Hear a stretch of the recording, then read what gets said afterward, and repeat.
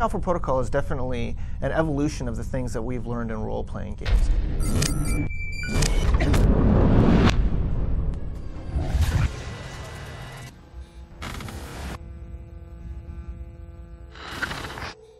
An RPG is a role-playing game, and as you go through the game, you basically discover either more about yourself or more about the story that's actually occurring. Moving into the late 90s, there was a resurgence in role-playing games that we were lucky enough to be part of, with games like Fallout, and Baldur's Gate, and Planescape Torment, where the genre really advanced. It became much more story-based. We have quite a pedigree in working on games like Star Wars Knights of the Old Republic 2, Neverwinter Nights 2. And then we were able to branch out to doing sort of more experimental RPGs, which we're doing with Alpha Protocol, which is our first real-world RPG, which I'm incredibly excited about.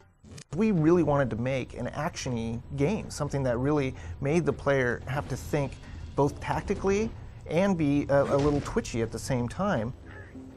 When it comes to Alpha Protocol being the forefront of modern RPGs, I definitely think we have some things going for us. You have player character growth, RPG systems and stats, combat. We have a lot more action elements in a kind of a real-time setting. Story that branches with dialogues. Our combat mechanics are excellent. Tons of items and equipment.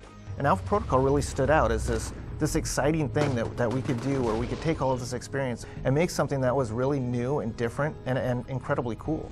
Our use of exploration of real-world spaces is intriguing for the player because they're actually exploring spaces they've actually gone through in the real world, but now there's a whole lot of enemies to fight, cool things to find, doors to kick down. Like everything that you're doing in the world is sort of tangible in a way that things in high fantasy or maybe in science fiction are not tangible. Basically, you're taking the real world and now you get to play around with it to your heart's content. All of the owners and a lot of the senior level people at the company have role-playing experience that dates back to pen and paper. And in a pen and paper game, you can kind of do anything you want.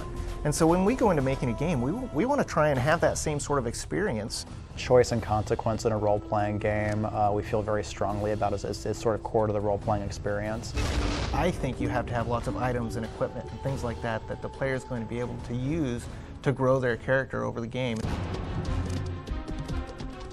Everybody talks about story in games and that story is the most important thing, but I think we really hit it. The more we allow a player to customize and sort of choose the skills and abilities they want and then see the repercussions of those choices in the actual game environment is very, very important. Like if you choose to let an arms dealer go within the game, if we let him go, he could lead us to the people he sold the missiles to. That actually has game mechanic repercussions on missions that are tied to that hub. So if you let the arms dealer go, for example, that actually means terrorists you meet later on, they're more well armed, they're better supplied. In the end, I think what's the most important thing is choice.